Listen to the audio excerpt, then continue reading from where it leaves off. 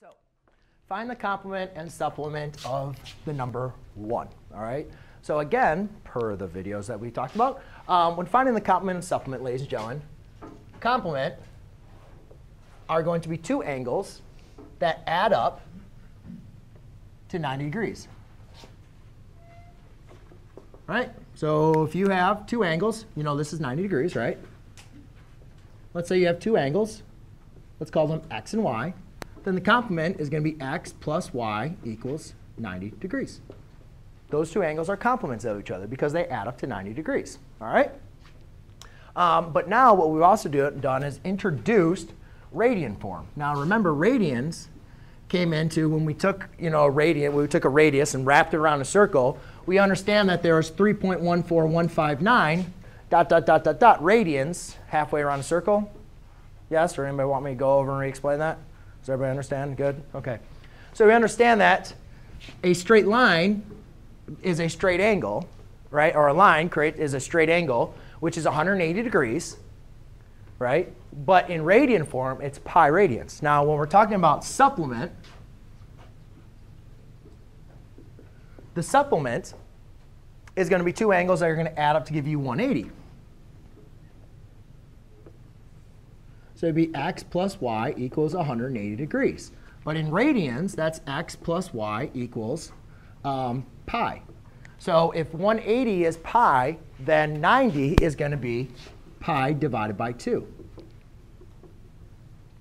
Yes? OK. So now they give us the number 1. All right?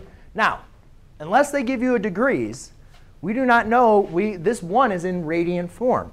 If it was in degree form, then you say degrees and you use degrees. So again, all this just to help you guys out. Let's go back and again just discover again what is a radian. Remember, if you have a circle, that's what we call the radius.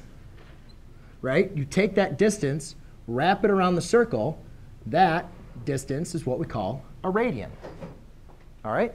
So what they're asking to do is, if here is an angle, right, that angle has a measure of 1 radian, what is y? All right? Now remember, we're talking about radians. So therefore, it's going to be x plus 1 equals pi halves. So now we need to solve for x, right? We already know 1 is the radian, so we subtract 1.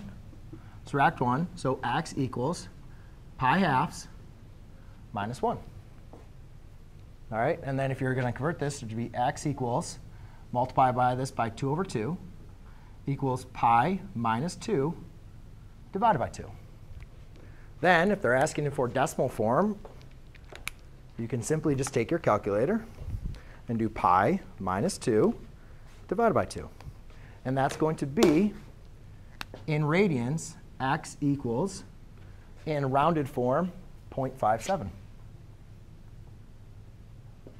And does that look like from here to here? Does that look like just over half, like a radian, roughly? Right? Radian measures from here to here. So that's 0.57 of a radian, as that's 1 radian. Does that make sense? OK. Now we need to determine what the supplement is. So the supplement is x plus y equals pi. So therefore, it's x plus 1 equals pi. Minus 1 minus 1. X equals pi minus 1. Well, remember, pi is 3.14159. So therefore, minus 1 is equal to 2.14 rounded. Cool? Make sense? OK. Now, I will go to the number 2 real quickly.